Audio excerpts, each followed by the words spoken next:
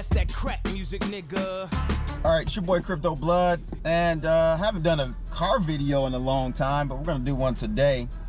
Wow, just saw a message in the Veritaseum room pinned by Reggie Middleton himself, going over what exactly is going to be the future for Veritaseum. And I called it to a T. I told you guys that, and this was a year and a half ago, I said I'm leaving Veritaseum alone, simply because as I was seeing the SEC, they were circling the block. They were rounding up all of these ICOs from 2017, and the writing was on the wall. You know what I'm saying? Like, it was plain as day. And I think a lot of people, it's not that they were stupid or anything like that. I think they just allowed emotions to dictate how they view things. It's crazy how the mind works and how it can, your perception becomes your reality, literally.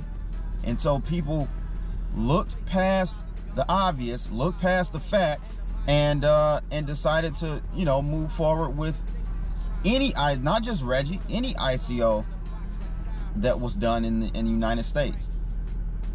But anyway, we're gonna look at there was a video put out by Bix Weir, and I'm gonna give you kind of my reaction to. I haven't even watched this yet, so I'm sure it's gonna be entertaining. So let's see what Bix has to say. But before we start, if you guys find these types of videos informative, make sure you like, share, and subscribe, and click that bell to receive more videos like this. Veritaseum news. The government has taken all of Reggie's 98 million tokens.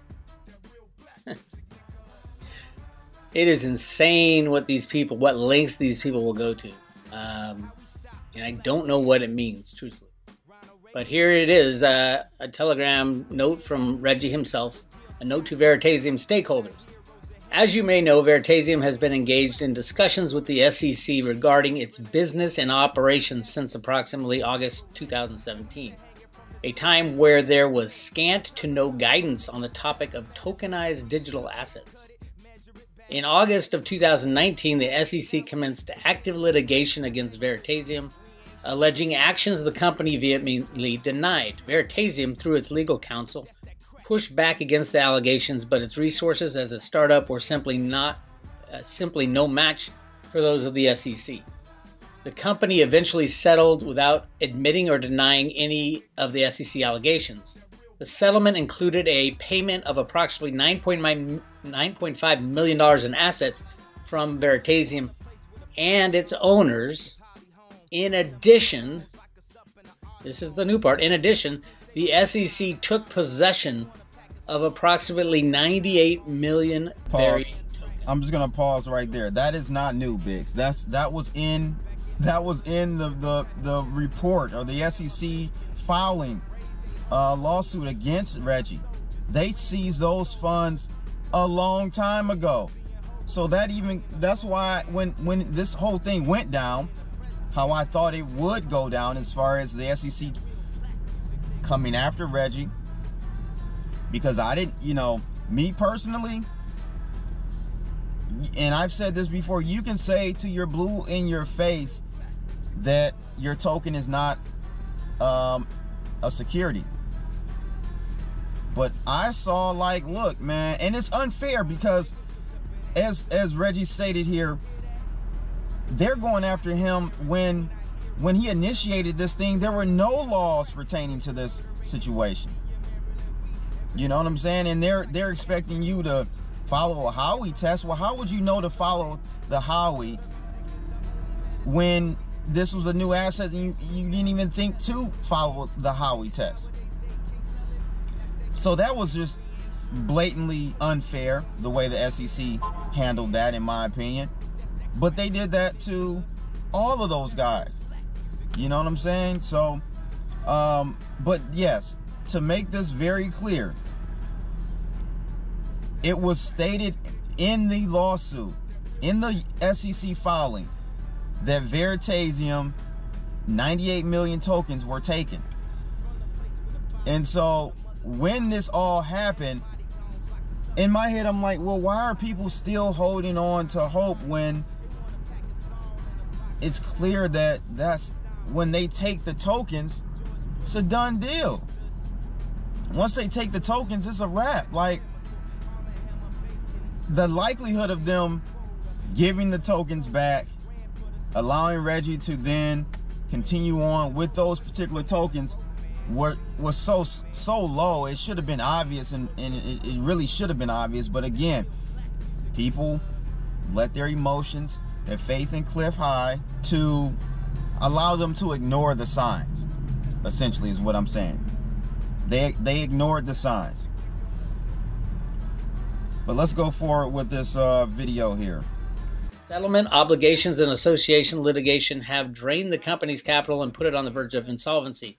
Thanks to the indomitable spirit, drive, and goodwill of a group of employees and contractors who have been toiling for months without pay, the company is currently working on new products unrelated to the previous products, which the company will soon roll out in beta.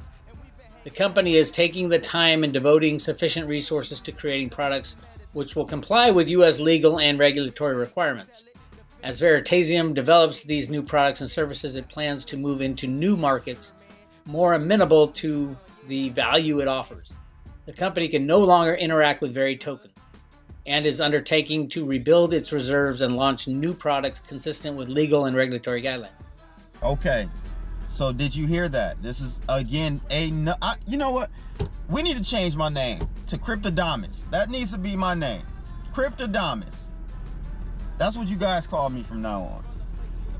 This is the main point that I've highlighted and said to everybody. I said, look, yeah, Reggie may come back, new company, will probably be successful in that regard because he knows now how to navigate this thing with the SEC and what not to do and what to do. And it is a shame that he spent that much money fighting them. I personally think I would have just, and I said this before, when they came for me the first time, I wouldn't have put up a fight. I would have settled, just bit the bullet and moved on from there. But he decided to fight, and that's his choice. He's a grown man. He's a smart guy. He had to weigh those options, right? But what I wanted to make sure I highlight here, because I said this so many times, the token, I said that the token will not be utilized any longer. You guys are holding on to worthless assets at this point. The tokens won't be used. Veri may go forward, the company, but the token is useless. Because, again, if you read the document, or you didn't have to read it, you could have just listened to me. When the first SEC document came out, I did a video on it. I explained it. But no, you guys don't want to listen to me, and it's fine. I'm putting game out here for free. You take it or not. But I said in the video, the SEC seized, and it wasn't anything I made up. It was from the document. They seized the 98 million tokens. And whatever was out there in the market on Ether Delta or wherever you could trade Veri tokens, those were the only tokens that were left. Okay, so yes, I said this as well. What Bix just said, the tokens are useless. I said that they would be. Back to this video. We greatly appreciate the stakeholders who have loyally supported the company through its development phases and through the most recent ordeal. The company is exploring ways of including Veri holders who still wish to support Veritaseum in its future plans and are exploring ways to do so. Unfortunately, the success of any such effort will require clear guidance from the SEC. To that end, the SEC has established a fair fund. The fair fund, according to SEC mandate, is a pool of capital represented amounts disgorged from Veritaseum to compensate those who purchase Veri tokens. The contract for the fund's administrator is below. Please note that the contact for the fund's administrator is below. Please note that Veritaseum has absolutely no control nor influence on the fair fund, its operation, or its contents. The publicly available fair fund information is provided below as a courtesy of Veritaseum, cannot guarantee its accuracy. And there's the law firm, Samir Patel Associate, Holland Knight LLP. Thank you for your support and patience as the company works through these challenging times on the way to what we hope is a monumental change in the way capital assets are moved, transferred, and traded. Veritaseum looks forward to regrowing its capital assets in a way that's consistent with legal and regulatory requirements. Whoa! On the news, Veritaseum tokens have dropped 27%. You know, I don't know what this means. I mean, Very's already in the shitter. You know exactly. Cliff High's data always had the U.S. government using Veritaseum. Oh my God. I think that's what Dick Allgeier's reviewing saw also. And the fact now that the government now holds 98% of all Veritaseum tokens, and they haven't said what they're going to do with them. Could they put them into use? You know, I don't know. I don't know. For Reggie, it sucks. Oh my God. And this, look, Bix, I love Bix, but this is the stuff you guys listen to. The government is not going to be using Veritaseum. Like, where do you... I just don't... You know, you gotta think or swim, or sink or swim, whatever you want to call it. But just use common sense, people. That's all I've been preaching the whole time. Put the feelings aside and use logical sense. And if you can't do that, because some people can't keep their emotions in check, follow people that can. Follow people that at least give a rational explanation about their assessment on various things, whether it be crypto or not. It doesn't even have to be crypto. But, you know, it's not like, you know, if you ever took like a calculus class or even something more rudimentary, an algebra class or something like that, right? If you're taking a test or doing homework and you turn in homework to the professor, you can't just give an answer, right? You can't just say, well, this equation, the answer is X, Y, Z, whatever, right? Can't just do that. You have to give a walkthrough explanation of how you came to that answer. And that's exactly what I did with this situation with Very. I told you guys in detail why, how, and where. I gave the blueprint on how I thought this was going to pan out, and it wasn't just a guess. It was thought out advice. And same with Pillar. It's going to be the same with PPT. Bizarro world we live in, I tell you that much. Oh man, let me see here. So let's finish this Veritaseum, the company, it's pretty much the end of the company. I'm sure Reggie will figure out something else. No, it's not the end of, it's not the end of the company. The company is going to continue. It's not the end of the company, Bix. The company will continue. It will offer services, but as I've stated, these services are not going to be probably not available to U.S. citizens, or if they are, you'll have to be accredited. So that just narrows it down. And I don't know how he's going to play it, Reggie. He still has to be careful. That's the thing. He still has to be careful with even operating in other jurisdictions. SEC has a long arm. A long arm. Absolutely crazy. So let's finish this here. But then you have the patents that he put out and things like that. And, you know, I don't know. I don't know the what's going to happen to Veritaseum.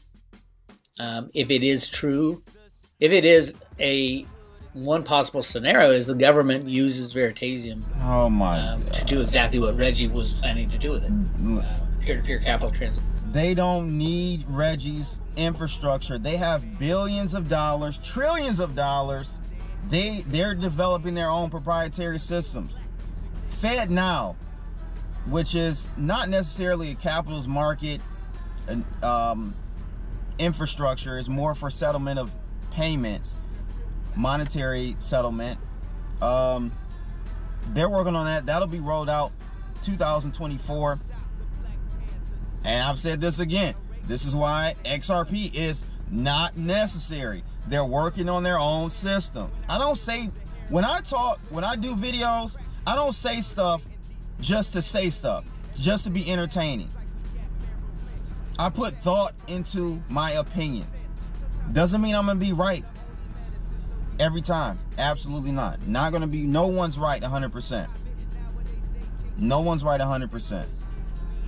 And unfortunately, that's a fatal, that is a fatal flaw or logic that many in the Cliff High community, because we got wrapped up in 2017, you know, the bare naked wealth reports, and you know, a lot of his predictions were hitting spot on at that particular time. And we thought, I didn't personally think, but many of us thought that he could never be wrong. And when I said that he could be wrong and he will be wrong, and I started to veer away from that group think that everything that Cliff said in his reports would turn to gold, when I veered away from that, people wanted to throw shade at me. Why are you throwing shade at me? I can understand initially, maybe. But if you actually took the time to think about what I said in various videos about EOS, look at EOS, doing very well. EOS 2.0 coming out soon. That's going to be a big project. EOS IO, which is a distributed operating system, is going to be huge. It's going to be huge, I'm telling you. But yeah, this is unfortunate that this is happening. But again, what Bix is saying is totally just, I don't know where he's getting. I don't know. It's been a tough road. When you fight the powers that be with their system of rigged markets, this is what they do to you. This is the America I live in today. Hopefully it won't be the America I live in tomorrow. But what this will do to current token holds, so there's 2 million tokens out there, and the government holds 98 million. I don't know. Anyway, you can find this on Telegram, the law firm's name. I don't know at this point if you want to file for anything, even, because it would just be giving back more tokens to the government. It depends what they're going to do with it. I don't know. You should file with the government, because you'll get more money back versus selling in a market where, and this is another thing I've said. I told you guys, a dead token doesn't go to zero. A dead token volume goes to near zero. That's how a token dies. It's not the price, it's the volume. Veritasium died many, many months ago, when volume was under 20,000 in a 24-hour period. Volume was under $1,000 in a 24-hour period. That's how you know a token is dead. Not the price, but the volume. So the best thing for you to do is to, if you were an ICO participant, do whatever you got to do with the Fair Fund Act. Take your tokens, follow their instructions or whatnot, and get, I don't know what the fair value is going to be, what they're setting that fair value at, but you'll get X amount of dollars back for that. Instead of holding on to a token at some point, and this is going to be very soon, the token will not have any buyers. So the buy side, the bid side will be null, and it'll only be sellers. And when that happens, you're stuck with the token. Wherever that price is, that's when you're stuck with the token and is dead, because you can't sell it. Oh man. So I think Reggie is going to be fine going forward. The token holders are the ones that got shafted I wouldn't. Yeah, I would say the most. Definitely would say the most. Definitely would say the most, because a lot of Reggie's wealth came from the token holders. So whatever the SEC extracted and took back, it wasn't, you know, it didn't really hurt him. He came in with, he's leaving with probably more than he had when he came into this ICO. The bag holders, however, the token holders, definitely got shafted, and it's not Reggie's fault per se at all, but it is the case that we're with. Make sure you guys like, share, and subscribe. I have a member section on YouTube now. Join that. You'll get more candid videos like this, and I'm gonna start giving or withholding my real analysis on various things for, you know, for the members, because people don't appreciate. They want to hear crystal balls, psychics, Dick Allgaier psychics, and this and that. That's what people. So go ahead, you can get that stuff. I hear it's not free either, but but this is what unfortunately people like, being entertained, and that's fine. Entertainment is a huge industry, but believe me, I think PPT is on the way. PPT is not a dead token. PPT is not a dead token. It still has decent volume, million or so a 24-hour period, but it is it's on its way too. It's on its way too. Make sure you like, share, and subscribe, and click that bell. I'm out of here, people. Ha! Boom!